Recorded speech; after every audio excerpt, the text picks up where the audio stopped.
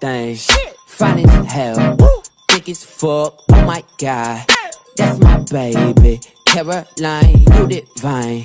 Mighty. I read somewhere that throughout the last, from 34 to birth, the brain and the lungs are developing more, and I feel like by his brain developing, I don't really want to be putting chemicals in my body.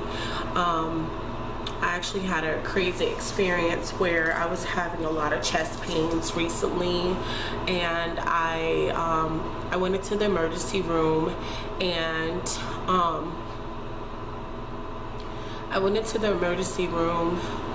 I think it was like at 1 o'clock, and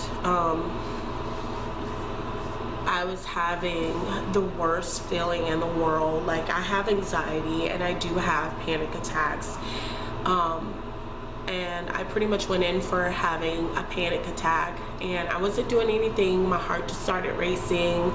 I almost felt like I was dying. It was the weirdest feeling.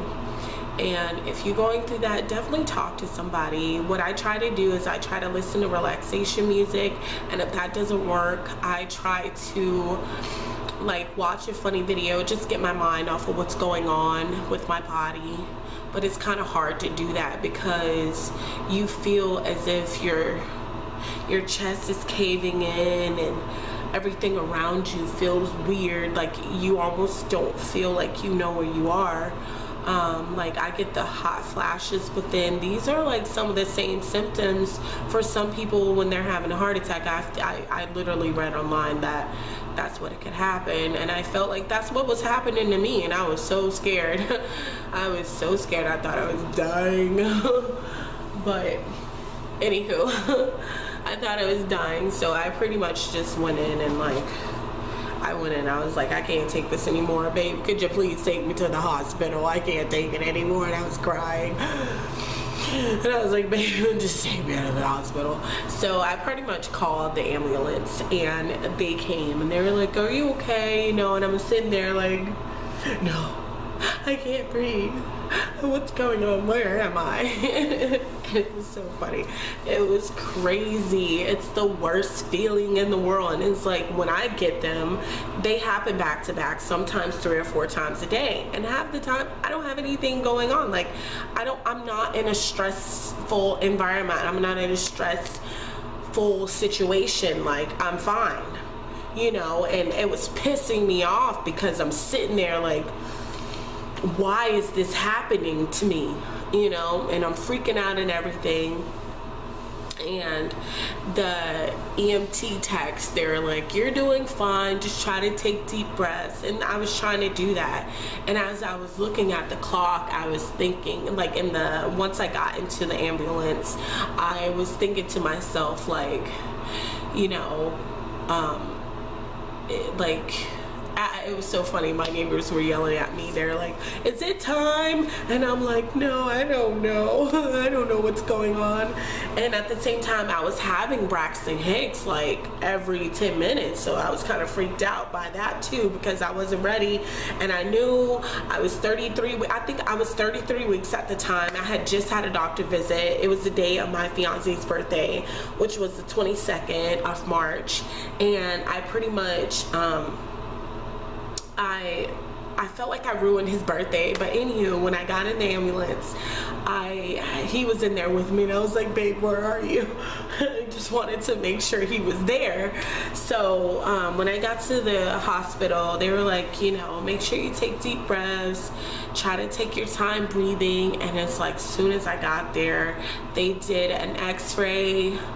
And I think what scared me the most was they did an x-ray on my chest, and I kind of got scared because I know you're not really supposed to be doing an x-ray on a pregnant woman. So they did do the proper procedure to cover my belly, and they put the x-ray on my back, sat me up, and I pretty much felt good at that point. Like, I felt like, okay, well, if anything bad happens at this point, being that I'm freaking out, going crazy, I was at the hospital and they could possibly save my life if I was having a heart attack. But anyways, so sitting there, and they did an x-ray, and they also did some blood work, and I waited patiently. So the doctor came back, and he was telling me that I was positive for having a blood clot. And I'm thinking to myself, like, aren't blood clots bad? Like, what if it travels to my heart and I have a heart attack, which I'm already here because I thought I had a heart attack. And I'm like thinking to myself, like, damn, I hope I don't die in this freaking place.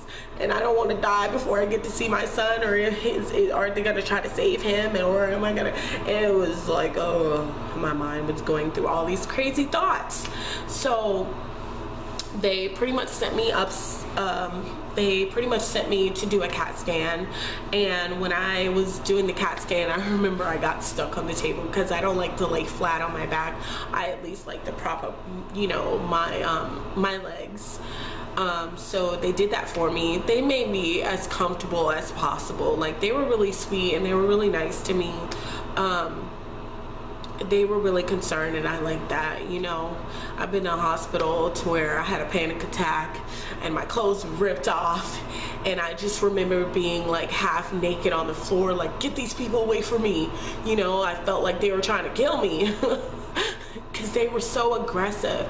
But that's another story. I had hated hospitals because of that experience, and that happened when I was like 18. That was about 10 years ago. So but yeah, so I get in the CAT scan, and they had me put my arms up, and I laid back. I was trying to calm down because I'm claustrophobic.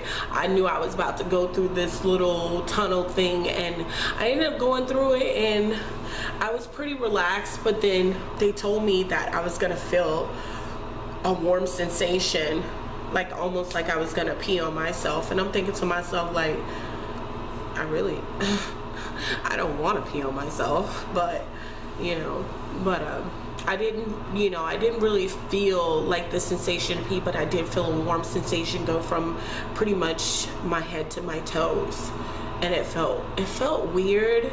It really felt weird.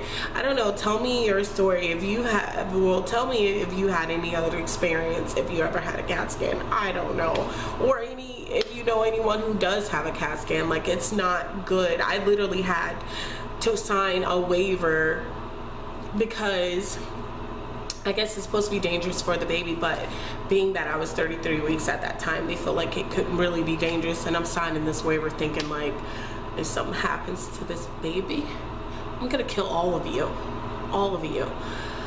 So I was sitting there thinking to myself, like, okay, now that that's over, doctor came back and he tells me, like, oh, we did some further research, and we've shown that you don't have any problems with blood clots. And I'm thinking to myself, like, then why would the test come back positive? And it's so weird. It's like, I think in the back of my mind, like, maybe I do. And I've also heard some horror stories in hospitals where you go to the hospital for a foot surgery and you end up dead. So, anywho, that's not good and it's not funny. So RIP for those people that passed away from, yeah. Actually, you know what's so crazy? Like, I was on, I think I was on social media. I think it was on Facebook and Instagram. This girl pretty much went in for a butt lift, a Brazilian butt lift, and died. I was like, man, I don't like hospitals. Like, I don't know. It's just making me scared because now that I'm about to give birth, I pretty much have to come up with the birth plan and everything. So I'm just like, so I want to know what I want to do at this point, just in case his little butt want to pop out early. I don't have a history of that, so I'm not really worried when it comes to that. But that's pretty much what I've just been going through. That was my horror story slash, you know, 34 weeks. That was last week. So this is my 34th week now, and I'm definitely happy to say that I'm feeling a lot better. I've been getting a lot of compliments. I remember I was in the grocery store and there was an older white guy, and he was like, you know, the sexiest thing on this earth is a pregnant woman. And my fiance is like a little bit ahead of me, and he's like, did that guy try to talk to you? And I'm like, no, he was just kind of giving me a compliment. I'm like, I guess that's a good thing or whatever. But it was just kind of funny. And I actually went to lunch with a couple of friends of mine, and they was like, oh my god, you look like you're glowing. And I was like, no, it's this highlighter and contour and some bronzer. But I definitely feel like a brightness, like a lifting sensation. Like I'm a lot happier, which is kind of weird that I'm having these panic attacks because I've had them in the past. I don't know where they begin or like why they come on.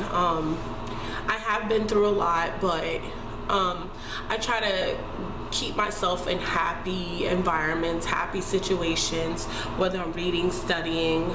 I like to play video games, so that's one of the things I like to do to distract myself from what's going on. Sometimes it's like uncontrollable. And I remember when I first got pregnant, I went to the hospital like every other day because I thought I was dying.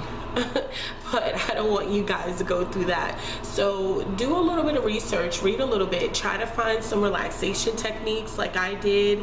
I know there's a breathing technique that you can use.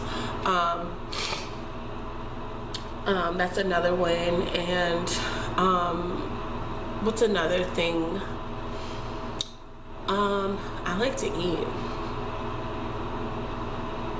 Eating makes me happy. But I don't know, that's I just know that this pregnancy has been a definite journey, and you have to be strong-minded woman to be able to get through something like this. And I know my grandmother, rest in peace Grammy, and you know, she had 14 children, and you know, I think to myself, like, how did she do it mentally, you know? But I think to myself, you know, I'm grateful for being here. Even my mother, like, my mother must have been really strong, because me and my sisters pretty much came back to back, 87, 88, and 89. And then I do have a little brother too, but he came along 8 years later. So like, just thinking about how women can be so strong, like, deep in my mind, I know I'm strong, and I don't like to let, and see, right now I feel like I'm about to cry, because I know I've been so strong this entire time. I've been so strong, and like, this whole pregnancy has been an amazing journey, and I wouldn't have it any other way. See, I feel like I'm like going through emotions again.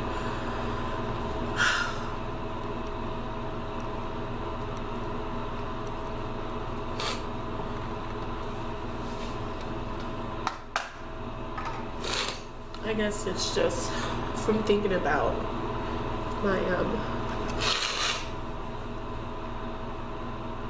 it's probably from like thinking about my mom and my grandmother, because they passed away.